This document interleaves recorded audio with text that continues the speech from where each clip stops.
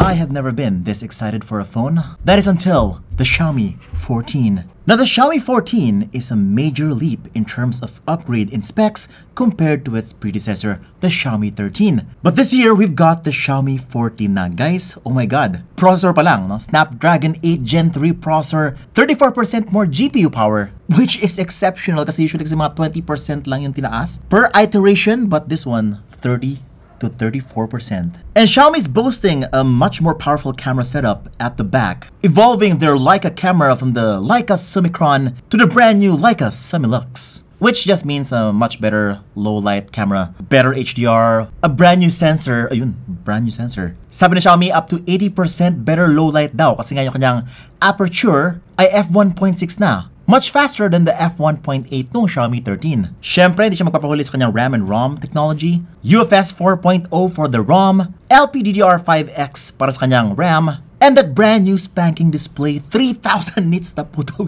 Grabe naman, 3,000 nits. Nalala ko si Poco X6 Pro ay nasa 2,000 nits, mga ganun. Malapit na doon. Guys, si iPhone 2,000 nits lang. This one is 3,000 nits. Baka mabulag na ako sa brightness nito. Malabo na nga yung mata ko. This better be good and safe. Kung merong retina display, ito may sore eyes display.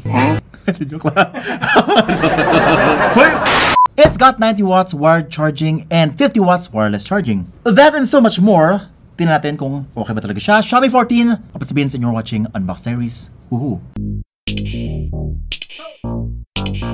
Okay, so Xiaomi is back with the Leica branding co-engineered. Very basic lang yung box, very minimalistic. Here's the box, Xiaomi, designed by Xiaomi. My SIM ejector pin. Oh, by the way, naka-Hyper OS na daw po siya. Safety information guide and the quick start guide is right here with the warranty card. Ito dapat yung sinasama sa box, ganitong klaseng casing. Ang ganda, ang pogi. Very similar to the Poco X6 Pro or X series. At ito na yung phone. Oh, ito naka-in-love sa flagship ni Xiaomi. The size. The size is 6. Ang liit lang. It's a compact phone. Very rare for a phone in the Philippines to have this kind of size. Ito yung tsura niya. Mamaya na yan. Underneath, we're getting, yes, a 90-watt fast charger. And it doesn't look like meron siyang power delivery. So baka hindi siya perfect for charging your laptop. Meron po siyang USB Type-C cable. And that is pretty much it. So right now, wala pong Pro version ang binibenta. 13 Pro, wala po sa Philippines yun. Ibang bansa lang po. And yung Ultra, parang di siya nilabas talaga sa ating bansa. So meaning, ito na talaga yung magiging flagship ni Xiaomi. Ito at yung magiging T-series nila later this year. Pero balita ko lalabas na si Ultra. Huh? Sana lang. Oh, okay. Wait, before I start, din ako yung display. Oh, God, bright. Oh! De joke lang, okay lang ako. Effects lang po yun, guys. So, ito yung pinaka-max niyang brightness right here. And no, this will not replace your flashlight. So this is the phone. And look at the design. It looks like the Xiaomi 13. There is a minor difference in the overall look, pero kasi feeling ko marami na in love dun sa Xiaomi 13 design, and that's why they didn't want to totally change or revamp the look of the successor ng phone. It still got that simple, luxurious, minimalistic back, square camera module right here at the top. It is a pure color, pure white po to. No gradient. It's glossy, may konting reflections. This is Corning Gorilla Glass Victus, by the way. At sa harap, Vince, may problema ka ba sa utak? Ba't mo ginagawa yun? Well, it's part of the review. Sabi Corning Gorilla Glass Victus eh. Tapos mabasag lang on the spot. The unbiased drop test. Nakakabahan na lahat talaga sa akin. Unhinged Diaries. Yung bag, guys. Unhinged Diaries. Okay. But wait, when I look at the front, may kamukha po siyang other flagship device na that is very reminiscent of the #1 flagship sa Philippines. Bawal ko sabihin yun dito. But yes, the shape, the bezels, it really resembles that phone. Kaya lang ba't malaki yung punch hole? Kaya siguro siya malaki kasi nga maliit yung body. Nasa perception lang pala yun ng tao. But yes, this phone is 6.36 inches, 6.3 inches. You know what else is sized like this? It is the iPhone 15 Pro. Huh? Ay, nasabi ko. Okay. Yung size. Grabe ko to. Pero wala naman sinabi si iPhone sa display nito. Malayo. Pero you know, yung kanyang size ay very rare for a phone in the Philippines. Madalas kasi mga tao, bumibili talaga naman ng laking phone. The average size of a phone is 6.7 inches. Ayun. Mahilig sa DAX ang mga Pilipino. So nung nahawakan ko siya, parang nakakapanibago. And at the same time, kind of looks very useful to have this kind of size. Parang mas compact siya sa pockets mo. In comparison, ito po si 15 Pro Max and this is the Xiaomi 14. And as you can see, nakakapanibago. I also noticed na parang mas madali mag one-handed typing on this phone. But still, it's purely subjective. Kung ayaw nyo yung ganitong size, then go for a much bigger phone. No problem naman dun. Now, both the back and front is Corning Gorilla Glass Victus. The sides are aluminum, metallic finish, chrome actually, yung kanyang sides. May antenna bands pa. Very solid yung feel, and there's a little bit of heft right there. Sobrang solid na kanyang feels. Talagang pang flagship yung datingan. Now, moving on to the sides. Power button, volume rocker sa taas niya. Sa taas naman wala. Uy, walang IR blaster. Pang mid-range daw kasi yun. Sa left side wala. Uy, very minimalistic talaga siya. And it looks like meron siyang dalawang speakers, no? Isa sa earpiece at isa naman sa ilalim ng phone. You got here the USB Type-C port, microphone, and the SIM tray. Not dual nano SIM card slot lang. So if I were you, I would get the 512GB version. And by the way, UFS 4.0 na po yan. So definitely much faster read and write speeds. And now for the display. The display on this phone is much more improved now. It's a 1.5K crystal rest display, 120Hz refresh rate. It is a custom C8 AMOLED display developed specifically by Xiaomi for this phone. It is much brighter, 3000 nits of brightness. Peak brightness po yan, no? Typical po is 1000 nits lang po. Ang sabi ng Xiaomi, mas color accurate daw yung kanyang display. Mas high res, mas clear yung image quality. And look at this YouTube video, 4K 60 frames per second, HDR. Guys, meron pa siyang HDR 10, 10 Plus, Dolby Vision. Kompleto po. Xiaomi has one of the best display technologies on planet Earth. Kahit saan po yan. Mapa entry-level, mid-range, flagship, they simply have the best displays among all price ranges, promise. And it's not even close. Pero ito hindi po ito available sa mga ibang versions or price ranges ng mga Xiaomi products. Nire-reserve madalas ni Xiaomi yung kanyang best HyperOS or MIUI version sa kanyang flagship. Ibig sabihin, may mga features na available lang po sa kanya. And it doesn't have a lot of bloatware. Saks lang, konti lang. Hindi po siya stock Android. Pero the HyperOS system is here. If you've been waiting for the by the way, the Xiaomi 13 will also get the HyperOS update. Kaya kung naka Xiaomi 13 ka at di mo pa nakikita ito as an upgrade yet, don't worry, magkakaroon ka po. Sabi ni Xiaomi, si HyperOS daw is a human-centric operating system designed for the human, car, home, smart ecosystem. It features efficient hardware resource scheduling, supports distributed computing, offers an extremely lightweight file system for consistent performance, and has superior heterogeneous compatibility. But from my eyes, it kind of looks like a reskinned MIUI. That is, sa harapan lang po yun. And I think ginawa nila ito para maging familiar pa rin yung mga long-time fans ng Xiaomi. Pero yun, sinabi ni Xiaomi na totally recoded na po yung kanyang back-end. The coding here is much different now. So, ibig sabihin, much more reliable, much faster, much more efficient, better battery life. Yung back-end, yun dapat yung pagtunan ng pansin dito, not yung kanyang UI. Pero Beans, kamusta naman yung kanyang performance? So, how is the performance on this thing? Snapdragon 8 Gen 3, ito na po, together with that LPDDR5 RAM and the UFS 4.0 ROM, ito na po. Now, yung iba kasi mga Snapdragon 8 Gen 3, meron silang parang boosting, gaming something that makes the Antutu benchmark score go to almost 2 million. Ito po ay 1.9, almost 2 million points sa Antutu benchmark. Pero don't worry guys, pares po sila ng Antutu benchmark ni S24 Ultra ni Samsung. Now with this kind of performance, grabe, sobrang responsive po lahat ng opening of apps. Switching of apps is also really smooth, yung animation. Pero hindi mo makita dito yung major difference talaga from the Xiaomi 13. You'll only see that sa mga games. Like for example, sa Genshin Impact, 60 frames per second po siya lagi at the highest settings. And this is how it looks like, no? With the game turbo turned on. Grabe, this is the peak. This is peak gaming na po. For most people, this is gonna be overkill na. And I'm also glad na si Xiaomi ay also in friends with the developers of Genshin Impact, Call of Duty, and Mobile Legends. Kaya nakita mo dito guys, halos lahat po ng games na sa Play Store ay optimized for this game. Well, at least for the popular ones. Well, except for Mobile Legends. For now, ito lang po yung kanyang settings right here. And feeling namin, kayang-kaya niya yung ultra refresh rate. Ultra po. Dapat to. Ang ibig sabihin lang naman yan, hindi pa nagbabayad ng Moonton tax si Xiaomi. Ayun, may tax po siyan guys. Bayad mo na bago ultra. Pero nagbayad na si Xiaomi kay Call of Duty kasi nga ito po, naka-ultra frame rates na po siya and up to max graphics. And this is something that you will never get on a mid-range phone. This kind of optimization is only available sa mga flagship phones na especially sa mga Snapdragon 8 Gen series. Parang hindi yata to available sa mga Dimensity ni MediaTek. So, sabihin, kapag naka-Snapdragon ka, lamang ka talaga sa Call of Duty. Could be. But yes, the performance on Call of Duty talaga is sobrang smooth. Maganda ang gyroscope. It's a good gaming phone. It's good in a sense na it's fast enough, comfortable enough, pero you might actually need more screen real estate kapag ka 5 fingers ang gamit sa Call of Duty kasi nga medyo maliit yung kanyang display for that kind of usage.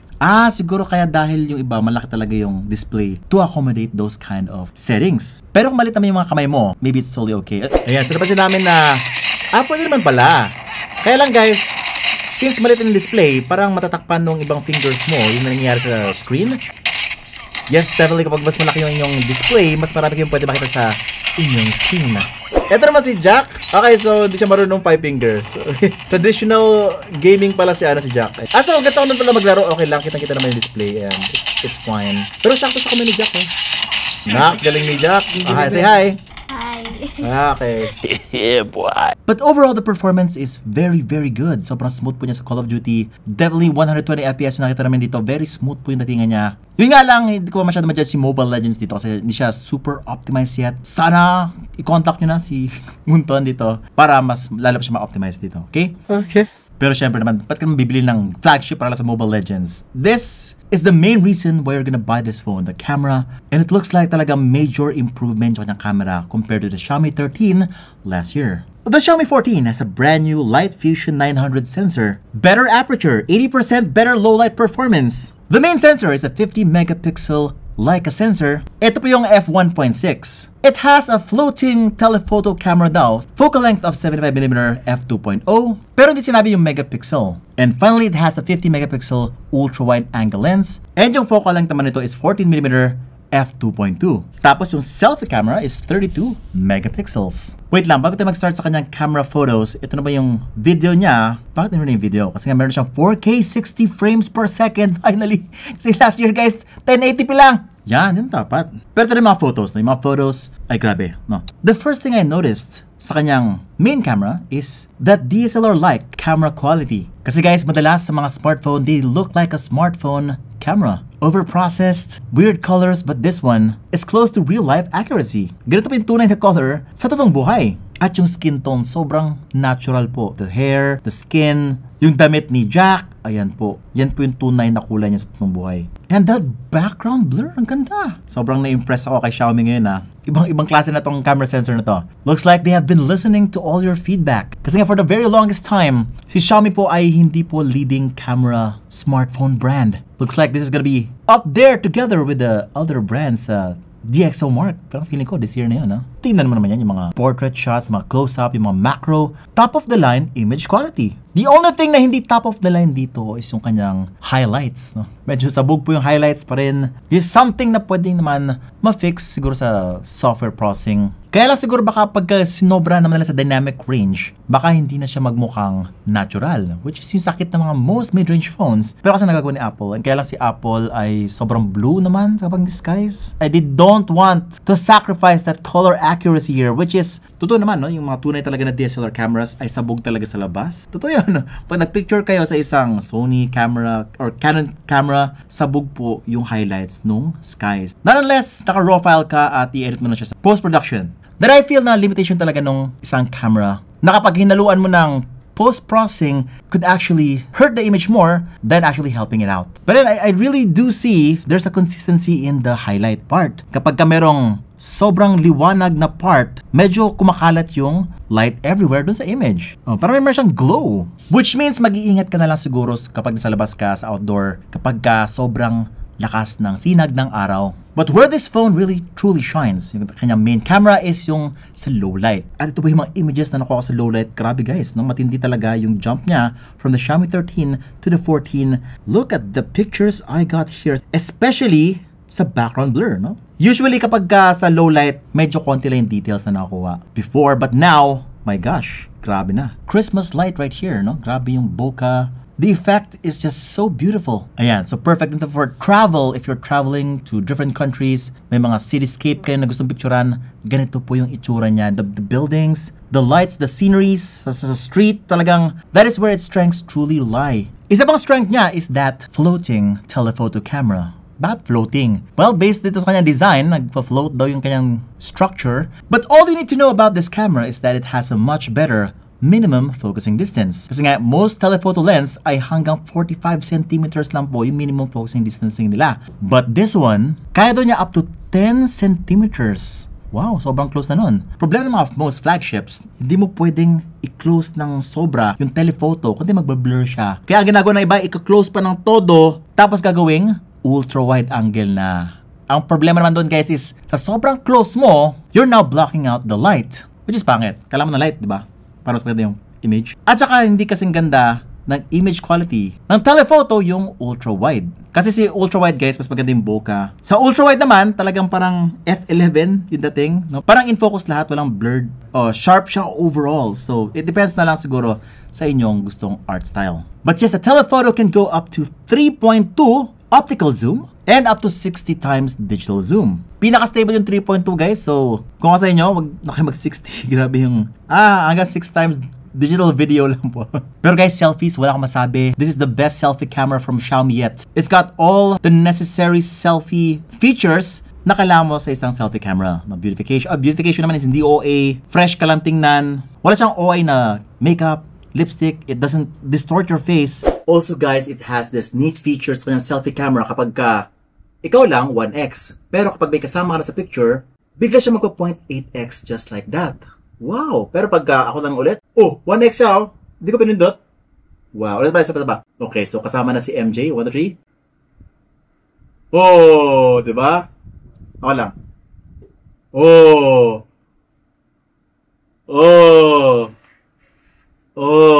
Beans, nakalimutan mo sabihin yung Leica Authentic, Leica Vibrant. May pinakaiba na ba siya ngayon? Your question is legit. Kasi nga, before, last year, halos walang pinakaiba. Ito na po. So, ito yung Leica Authentic. Ito naman yung Leica Vibrant. The main difference is, Leica Authentic yung pinaka-realistic, more accurate. Leica Vibrant naman is kung gusto mo talaga enhance na agad yung kulay, more contrast, may content beautification, that is the Leica Vibrant. And yes, this was consistent all throughout the other pictures. So yun, they actually made it look much more different now compared last year. And of course, meron din po yan sa Pro Mode. Ay, grabe yung Pro Mode talaga. Pagka nakita mo yung Pro Mode, ang daming settings dito. Look at that. It's a full stack Pro Mode. It's even got RAW, Ultra RAW. Meron din po siyang ganun. Histogram, focus peaking, exposure verification. Grabe naman to. Ay, nakalimutan ko yung video. Grabe naman yung features na camera. The video can shoot up to 8K 24 frames per second. Pero yun, kung gusto mo ng HDR sa video, meron siyang up to 4K 30 frames per second lamang.